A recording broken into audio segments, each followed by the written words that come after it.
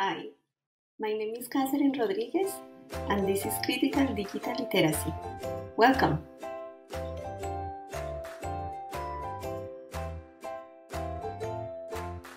We are continuing our study with Module 2, Communication through Multimodal Texts.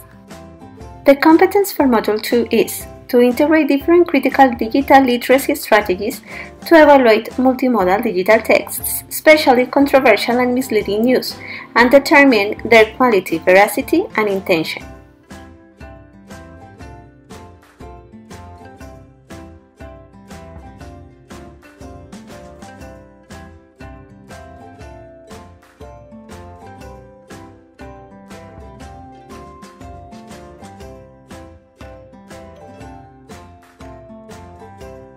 The guiding questions for Module 2 are: how can I develop critical literacy skills to approach digital multimodal texts?